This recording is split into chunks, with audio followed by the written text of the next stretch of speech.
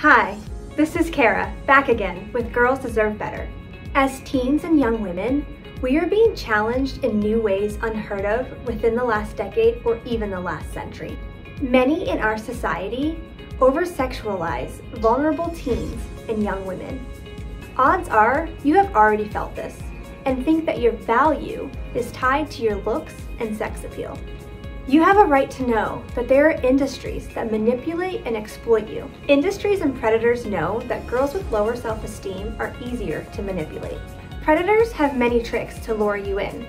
More on that in a separate episode on Girls Deserve Better. They go where teens are and seek the most vulnerable.